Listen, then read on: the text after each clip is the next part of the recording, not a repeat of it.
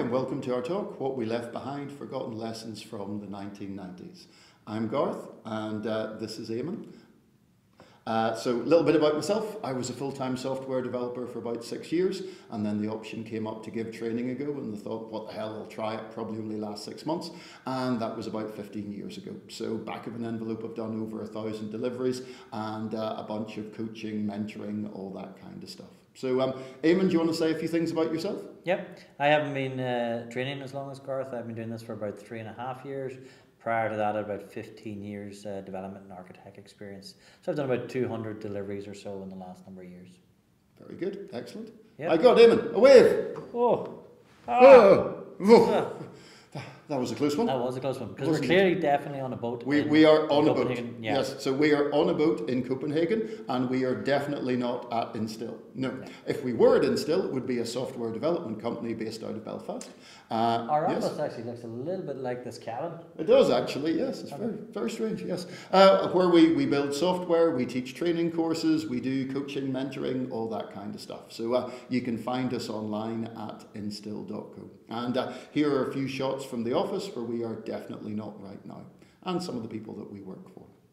So what this talk is about it's about a 20-year gap in your understanding, and we all have this. So there are the things that you learn from your own personal experience, and then there are the things that you're taught about as history, and in between those two, there's a 20-year gap, and we all have it, but of course for each of us it covers a slightly different period in history. Yeah. So Eamonn and myself are both grumpy and old, aren't we? Yeah, you're grumpier. Yes. And older. And older, yes. Quite but right. I'm greyer. Exactly, yes. So our 20-year gap is probably further back than yours is. You know, we remember things that you don't. And that's why whenever young, innocent developers get all excited about some technology, you know, and then go tell the grumpy old developers about it, we all go, nah, you know, because it's not in our dead zone. You know, we remember this the last time it came around. And it's made even worse in IT because in computer science we ignore our own history. So if you ask the average developer to describe the history of the IT industry, well, they'll say, of course, you had Lovelace and Babbage, yeah, and then later that week Turing came along, and by the end of the summer, Twitter, Facebook, Amazon, anything you can possibly want, you know. So as an industry, we're very bad at understanding and documenting our own history, and that means that the same things just come around time after time, and we fail to learn from our mistakes. So again, if you talk to the average developer, well, they'll say that in the 1990s we were all idiots. Isn't that right? Yeah. Absolutely. Yeah. And then they invented Agile, and it's been all plain sailing since then. Yeah. So we would beg to differ. We would say it's a little bit more complicated than that. So let's just talk about what it was like in the 1990s. Well, it was a crazy time. We were all obsessed with machine learning and artificial intelligence. We were having debates about static and dynamic typing and which was better. Nobody really knew how to do estimation, and we argued about that. People were interested in functional programming, and of course back then we were making fun of JavaScript developers. And these are some of the TV shows and movies that were on screen at the time. So of course these days it's completely different, isn't it, Eamonn? Totally different. Totally different. Everything has changed. We were obsessed with machine learning and AI. We're having arguments about static and dynamic typing. We don't know how to estimate use cases and features. We're all fascinated by functional programming, and we're making fun of JavaScript developers. So it's a whole new world, you know. Totally different. Yeah. How can we learn any lessons from the 90s? So yeah, in the 90s we did have some really stupid ideas, and one of these silly ideas was that the network was the computer. So there would be these independent components that we would write and deploy. Some of them we would deploy ourselves, others would have been pre-deployed for us, and we would wire these together to create complicated applications. So the average developer, they would just be writing glue code and creating big long configuration files, you know, with lots of opportunities for typos and confusion and so on. I mean, we're never going to do that again. Thank God we're not going to make that mistake again. No, absolutely not. Whoa, yes, moving on, yeah. So another thing worth bearing in mind is that there's been very few new ideas in the history of computing. So a nice quote here from our friend Dom Davis: "It is my conjecture that there has been nothing new in computing since the 1970s, with the one exception of AI, which was 1984. Okay, so everything else is just relearning what we knew already, you know, and you can see this out there from tweets like this. So in preparing this talk, we went out and talked to a whole bunch of colleagues. So some of these are friends we've known for 20 years, other people we just know through online debates. But these are examples of the people that we went out and sourced quotes from, and there was a bunch of other people as well who preferred to remain anonymous. But what we're going to do in the talk is we're going to try and give you 10 lessons from the 90s, okay? So our friend James Bunch, he wins the award for nailing all the themes. You know, he found almost all the themes that we're going to talk about. And we should say that this is not every developer, this is just some of the places where we've seen that people have forgotten the lessons. Nobody at this conference could learn anything from this talk. Nope. This is only for the bad developers, the other people. Yes, yes. This is for you to take away for the other developers at your companies who aren't doing things right, you know. So you go out there and try and educate them. We know you're all brilliant. Absolutely. Yep. Excellent. So we're going to do this turnaround. So I'll start first, if that's okay, Eamonn. Excellent. So I'll kick off with number one, draw more pictures. Okay. So back in the 90s, we drew an awful lot of software engineering diagrams. Yeah. And then unfortunately, the UML came along and ruined it. Yeah. So there was an obsession with this thing called executable UML, which we'll mention in a minute. But worth saying, diagrams are great. I love diagrams. Yeah, especially state charts. So sadly in this recorded format I can't ask, but I'd love to know how many of you are drawing state charts at the moment. State charts are my favorite kind of diagram. So whether you're doing OO or functional or whatever, they're great, you know. So these days we just don't draw enough diagrams. There are a few exceptions. So for those of you who are into your reactive programming, you may draw marble diagrams of reactive streams, stuff like that. But mostly we don't draw software engineering diagrams anymore. Yeah. And a great quote here from our friend David Kennedy to explain why. So UML was a good idea, and he'll fight you over it. Turning it into a cargo cult of detail was a bad idea. The people who write wiki articles about the different types of shoes in each Star Trek film, well, they got hold of it and they ruined it through over-elaboration. So what we mean by that is that you can draw any software engineering diagram at one of three levels of detail. So you've got an analysis level diagram, and that's kind of a sketch, you know, that shows you what you intend to do. And then you've got the design level diagram, and that's not at the level of code, but it's not far away. It's the thing that you look at before you go and you write the code. And then you've got a blueprint, you know. So a blueprint is a diagram that shows you how the code actually works.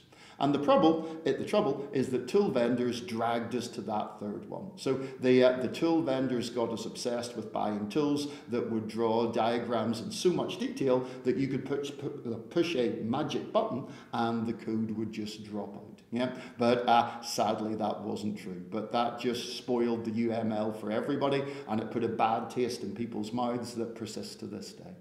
Now, that doesn't mean that people aren't drawing diagrams. So we go to a lot of conferences, and we recently helped organise serverless days in Belfast, and everybody's presentations had a ton of diagrams. Yeah, but A, there was no standardisation, and B, they'd obviously got help from quality graphic designers, which is great. You know, but we can't all do that. You know, wouldn't it be better if there was a proper standard that we could all use for cloud engineering diagrams and embedded systems diagrams and functional and OO diagrams and so on. So what we're saying is that we suffer really badly from A, not drawing enough diagrams, and B, there not being enough standardization. So shout out to Simon Brown in the C4 model, who's one of the few people who's doing absolutely amazing work in this area, you know, but we need a lot more people doing what he's doing at the minute. So what's the lesson? What do we think we can learn from the 90s? Well, get into the habit of drawing more diagrams of architecture. And then we need to define different notations for different domains, the domains that are current at the moment, mobile, serverless, all that kind of thing. And we need a new generation of modeling tools that work well, probably work online, and don't cost the earth. And we need to learn to differentiate between the different levels of abstraction. So developers tend to worry that whenever they draw an analysis diagram, it's not in enough detail, but we have to realize that that's fine. You know, if you're drawing the diagram at the right level of detail, then you're doing the job right. So that's number one. Eamonn, do you want to do number two? Yep, thanks very much. This one sort of follows on a little bit from that. So this is thinking about critiquing your own design. So What we've seen with the reduction in the number of diagrams is people are not investing as much in design in general.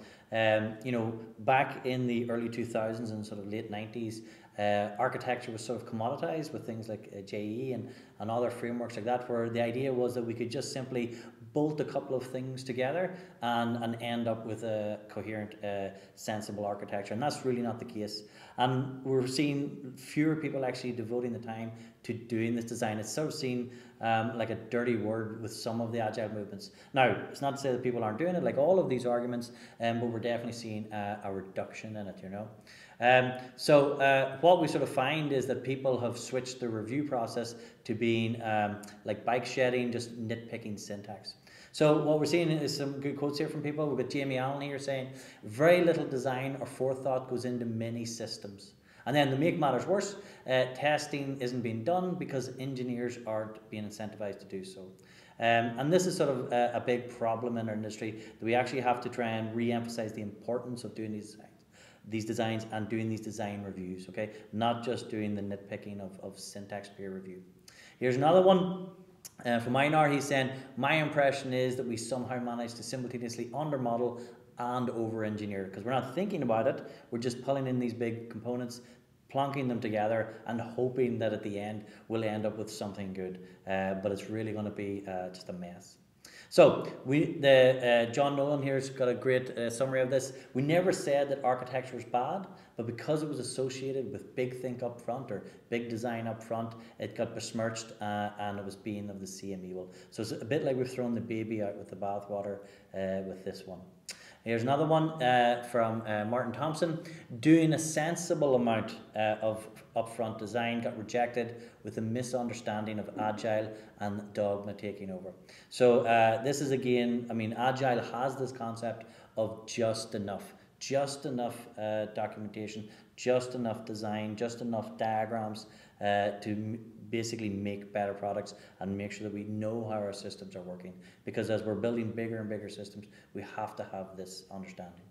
So the summary here, the takeaways, try to make design reviews part of your process, not just syntax peer reviews on GitHub and things like that. Run your code, make sure that it's actually working. I oftentimes see people doing reviews and they're not actually running up the system.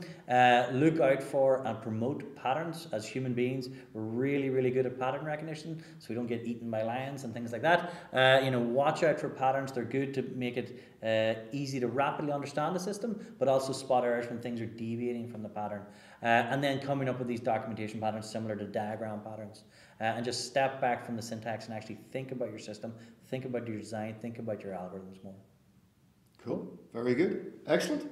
So back to me for number 3. So read and write. So again, would love to know how many of you have read Neuromancer. So inside Neuromancer, there's a prediction that being literate and being a programmer would just part ways. Okay, so they'd go off in other directions. So eventually you could get coders, hackers, who are incredibly good at their job, but as it says there in the quote from the book, are barely print literate. You know, so that was the projection. And sadly, it's increasingly becoming true. Okay, so you see a lot more tweets like this on the internet now, you know, so is it really documentation if you can understand it without a YouTube video and a whole bunch of blog posts? So we've got acclimatized to seeing really bad documentation, and thereby we kind of think that we can get away with writing bad documentation as well. So developers have got into this hideous negative loop where we think that you can't just open up the documentation and read it. You've got to go to Stack Overflow. Should say, as humble trainers, we use this website called Stack Overflow, where people can post questions. Now that they wouldn't have heard of it, you know. But you know, if you're having a bad day, you might find it quite useful, you know. So developers go out to things like Medium. They can go out to Stack Overflow and so on. But the documentation is no longer their first port of call. So as I say, they seem to have got into this negative feedback pattern where we as developers see per documentation. So we expect that we'll have to go out to find people's blog posts. Maybe they're good, maybe they're bad. had, you know, but we gather information from these blog posts, from Stack Overflow questions. We do personal research of our own and so on. And we end up with learned avoidance. You know, what we learn that you just don't go to the documentation as your first port of call. You Google and then you go to Medium. So this is not a good thing. Yeah. So again, a nice quote here from Martin Thompson. Documentation skills got lost as Agile got people thinking code is all you need. And again, we're not slagging off Agile here. We're slagging off some of the myths that came off Agile. And one of the myths that came off Agile was that you didn't need to write documentation. You didn't need to be good at writing documentation and so on. So we think this is a serious issue. We think all developers should go. I mean, we go on courses to learn how to become better technical writers and so on. We think it should be a core skill of every developer. And our CEO wrote a little blog post on this, which we would recommend. So what we would say to developers today, well, break the cycle of badly written documentation. Yeah, spend more time on your docs and less time writing, you know, semi-angry, passive-aggressive posts on Medium and answering questions on Stack Overflow. Not that those are bad things in themselves, but, you know, less time on those, more time on the documentation. Yeah, and go on training courses, read books, read articles about how to be a technical author. Time spent on that will be rewarded, and then find some way to integrate documentation with example code. So for many modern languages, there's now a way where you can have runnable code embedded with the documentation, so people can read a paragraph and then look at some code and run it and modify it within a REPL, and I think that's great. Cool. Cool, yep. So the fourth one is invented here, and this might sound similar to something that you've maybe heard before. So in the 90s, software companies used to write a lot of their own libraries and their own tools.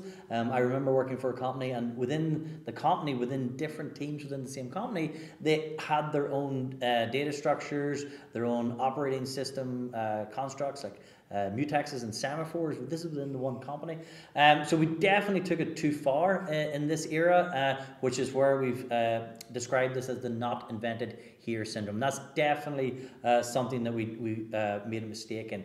Even Linus Torvalds here, he's saying the not invented here syndrome is a disease. So we took it too far, but we've swung the other way now. We've gone to the other extreme, and now we're really afraid to use our own code at all. We're constantly going to a library-based solution for anything. Oh, I need to concatenate two strings together. Let's see what JavaScript libraries out there will do that for me. And we're not really thinking about the cost of this.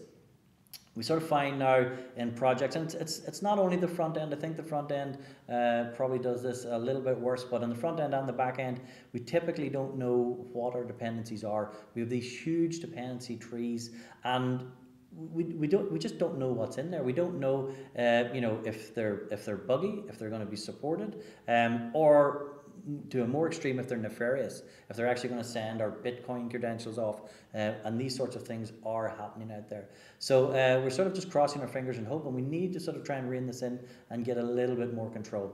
So as I say, front end gets a bit of a bad rap here. Because there are never any errors in back end code. No. Back end developers rock. Yeah, we don't make mistakes. Yeah, and the stuff is always really clearly understood. Yep. But I mean, I actually like React, but I'm picking on React here. So here we're creating a React project, and this is like hello world. I haven't written any business logic here. I'm getting some sort of outputs, some errors, probably fine. It's just warnings. Let's see how many dependencies we have. We have 1,190 dependencies. That's before I've written a line of code. So it just sort of feels that when we're doing these NPM and yarn installs, that we're just dumping all this stuff in and we're just assuming it works because, well, enough people use React, so it's probably not a problem.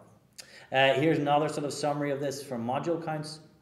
So the yellow line there is Java, you know, and I hear one or two people use Java. I hear they do, yes. But you can see that JavaScript is in C and NPM, where we've got 1,200,000 modules. I'm sure it's all really good code, you know.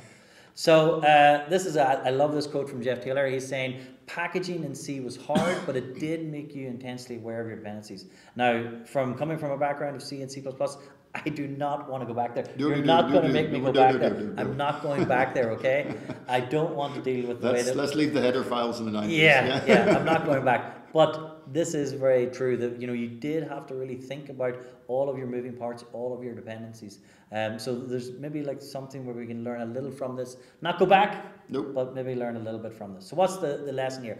Try to take control of your dependencies, think about your dependencies, and really think about that cost benefit. You know, if you can write it in one line of code that you own, maybe that's better. You know, there's a time that it takes to learn a library, to teach other people in your team the library. Is the library going to support it? Does it have bugs? There is a cost there. So just evaluate, make sure that you're getting a lot of value from what you're getting. Now React is doing something massive, so that's worth, but stop going for these like one-line solutions, going towards libraries, and try to understand your dependencies.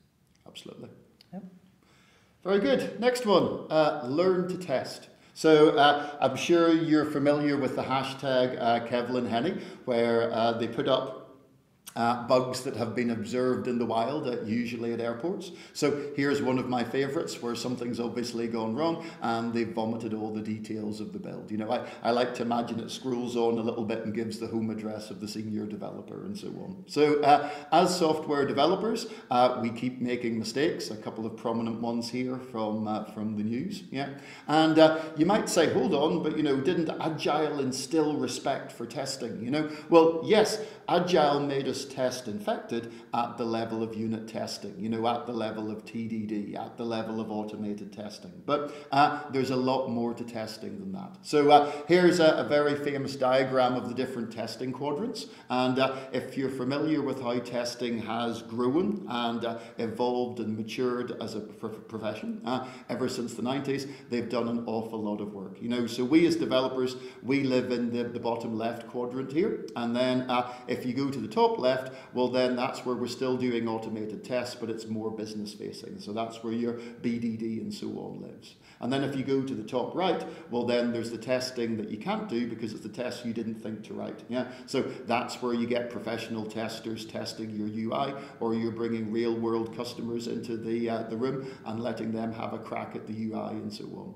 And then finally in the bottom right is where you're doing the ility testing, you know, so you're testing the performance, the scalability, the reliability, all that kind of thing. So if you show this graph to developers, they tend to go like this, you know. So you go into quadrant 2 and they go, that's the cucumber stuff, isn't it? You know. And then you talk about exploratory testing and they go, what? You know. And then you mention performance and security and so on. It's like, well, that's what we do in the last week of the project if we have the time. Okay. So Agile instilled a huge respect in us developers for testing, but only in the bottom left quadrant. Yeah. So back in the day, we understood the job of a professional tester a lot more, and we relied on them an awful lot more, and possibly we appreciated QA staff a bit more as well. So if you're interested in seeing what the testers are getting up to these days, the Ministry of Testing is an absolutely wonderful site, and they publish all kinds of blogs and articles for professional testers, which is very good. Yeah.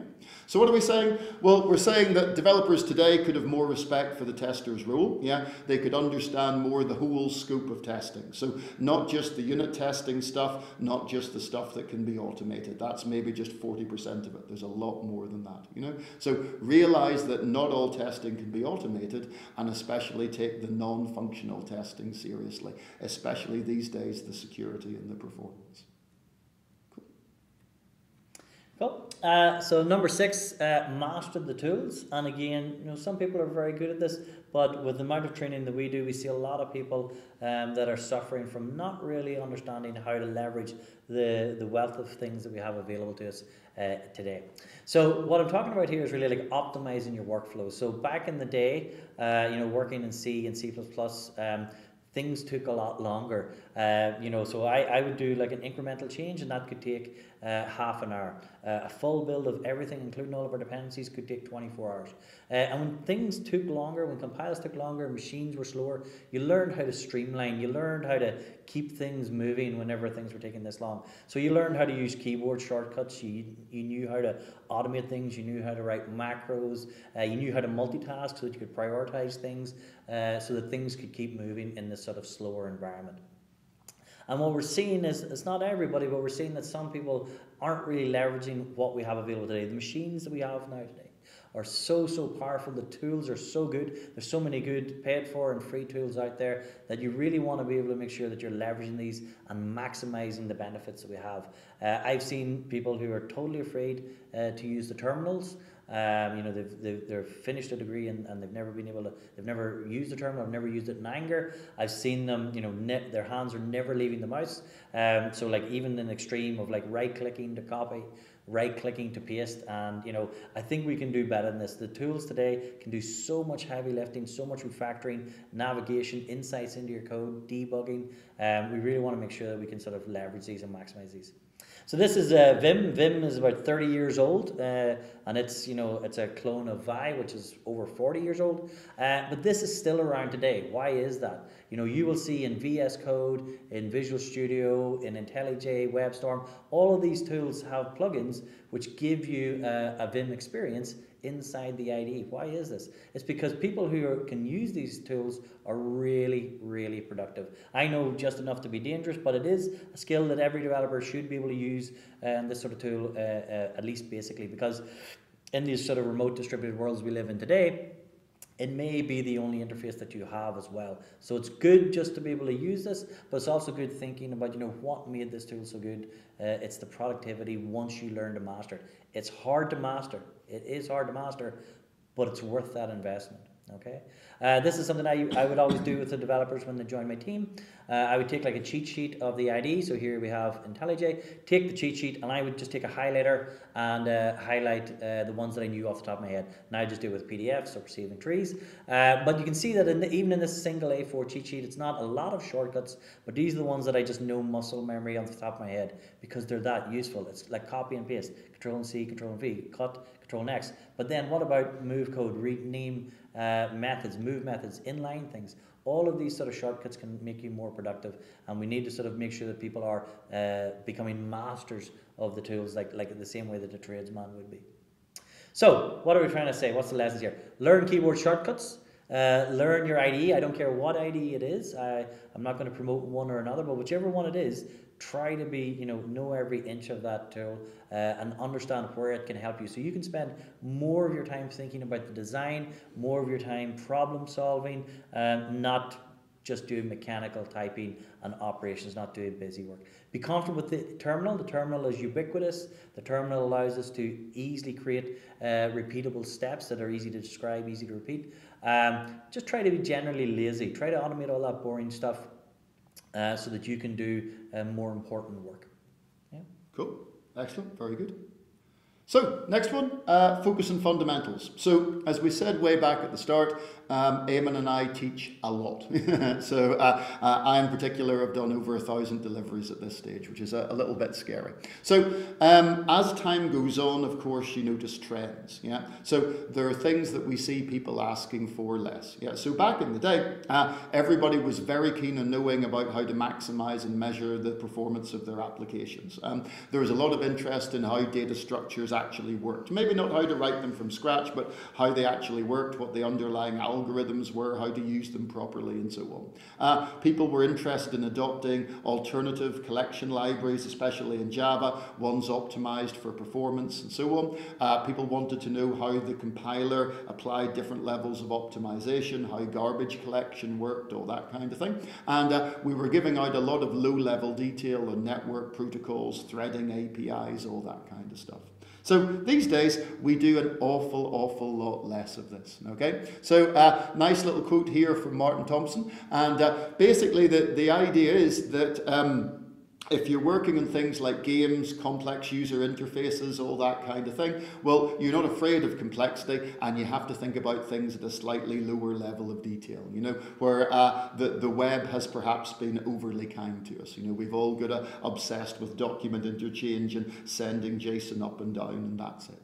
So one thing I always encourage new developers to do these days is take what I call the Bruce Wayne approach. You know, so whenever Bruce Wayne goes out to learn how to be Batman, he travels the world, and he's not interested in learning about the newest flashy things in sports or martial arts or criminology or whatever he's studying. He goes back to the old masters. He goes back to the root styles, you know. So if Bruce Wayne was going out and learning how to program, well, he'd learn from the world's best small talk developer. He'd go out and find the world's best Lisp developers and Haskell developers and so on. Because at the end of the day, there are only so many kinds of programming, and you can see them there on the slide. And once you've mastered these kinds of programming, well, then there'll be nothing new or scary or maybe even interesting in the latest flashy programming language. So it's a good idea maybe to go out and take the Bruce Wayne approach to learning about things. And these days there are a shed load of different resources out there. These are some of the books from my shelf of shame. At home I have a shelf of technical books that I empty at about half the rate I'm adding to it. So that's why I refer to it as my shelf of shame. But these are the things I'm chewing my way through at the moment. These are some old, absolutely classic books that I would recommend to everybody, especially Implementation Patterns by Kent Beck, which is absolutely brilliant. And you sort of notice about those recommendations, they're not about the hot technology at the time. Nope. They're timeless concepts, and yes. these are the books that we sort of continue to recommend even today. Yeah, absolutely. So some of these books were written 20, 30 years ago, and they're just as relevant today as they were back then. So, great quote from our friend Mark Allen. Back in the days when programmers were women and hardware was expensive, we could, and he listed a whole pile of amazing things we were able to do back in the day with limited memory and CPU cycles, but we couldn't fit it in the slide, If we were still coding with that care and ingenuity, who knows what we could achieve. At the very least, we'd be making a sizable dent in the climate emergency. We wouldn't be heating up so many CPUs. So what are we saying? Well, focus not on the latest shiny language or library or whatever. Focus on reusable skills. Think a little bit more about algorithms, data structures, writing clean code, design principles, all that kind of thing. So try and cut down the amount of time you spend jumping around from shiny framework to shiny framework. Cool. So number 8 here, value the individual. Now, in some ways, we've got a lot better at this over time. Work-life balance is something that's usually pretty much at the forefront of developers, and we do have a good lifestyle. We get rewarded, especially in the current market with hiring and that. But I think we've lost something, I think, along the way. So at the start, Agile was all about professionals. It was all about, doing a good job. It was trying to cut out waste so we could do a better job. It was not so that we could have an easier life. It was so that we could actually make better stuff and cut out waste. So it was about coming together and being self-organizing as a team and not following some blind sort of enterprise process, some checklist process that was just busy work. There was some assumptions. It was assumed that you were technically competent, you had the skills to do the work, but you also were a professional, that you wanted to do that good job, that drive was primary in your mind. And I think for most people that is, but there's something that's gone askew. I think because we're focusing on the group, we're not giving it the same amount of accountability to the individual. So this is a really nice quote. The strength of the pack is in the wolf, and then the strength of the wolf is in the pack. So, the group is going to fail or succeed as a group, and we're going to support each other. But we also have to make sure that each individual within the group is taking responsibility, being accountable, and being a professional. So we just need to make sure that we're not developing methodologies which are discouraging this. So, for example, something like Scrum, is it creating such a prescribed process that people can just, I'm not accountable because I'm following the process, or, it's not my fault because the group has failed, it's not me. We need to make sure that we are taking self-accountability and we're showing dedication to projects and teams, and we're not saying, it's okay, in 6 months I'll just move job and do things like that. We have to be professionals. And I love this quote from Jason here. He's saying, agility is when employees get to act like grown-ups, that the employee is going to treat the business like it's their business, and they're going to make mature, responsible, professional decisions. So what's the takeaways? Take responsibility for your own work, be accountable for your own work, focus on your principles over process. Always keep asking, why am I doing this? Is this going to lead to better things for my business, for my customers, for my team? And just all in all, be a professional. Very good. Excellent. So I'll do number 9. So this, I have to say, didn't come out of discussions with the people we referenced earlier in the slide. This is a personal feeling of mine and also friends of mine in the industry, usually after we've had a few drinks, you know. And it's just the feeling that just like the 90s, we're on a bubble which is slowly expanding, okay? So if you talk to anybody who lived through the dot-com boom and then the dot-com bust, they'll tell you how much fun it was, you know. Yeah. So the big mistake that was made was to confuse potential with demand. In other words, everybody was saying, look, you know, this stuff is currently being sold online, but there's all this other stuff. I mean, look at all of the other things that could be sold online. So yes, there was tremendous potential, but what happened was the market just kind of went, you know, the market reached a point at which they were bored of buying things online, and they'd had quite enough of buying things online for the moment. Thank you very much. Yeah, and the bubble popped, and if you were graduating at that time, well, you were stacking shelves in Tesco's for 4 or 5 years, you know, until you were able to find your first opportunity in the industry. So that was the dot-com bubble, and as I say, if you didn't live through it, it was an experience. Yeah. So again, this is not to blame developers today. If you are the 4th, 5th, 6th generation of students who's left college and had a bunch of offers and got a job immediately and so on, well then it's natural to assume that this trend is just going to continue into the future. So here's a great quote from The Truman Show: "We accept the reality of the world with which we are presented." Yeah. So if you've graduated in the past decade, well, it's only natural that you would assume that the IT industry is going to go from strength to strength. But if you look at some recent use cases, things like WeWork, there are signs that, you know, the bubble has spread out and it might pop. You know, when we're all saying, oh, think of the things that could be done with Bitcoin, or think of the things that could be done with machine learning, or think of the things that you can't do in a mobile way these days, and so on. And yes, once again, there's tremendous potential out there, but will there be the demand? You know, or will we just reach a point where we turn a corner and the demand hits a wall? So, you know, what would we say?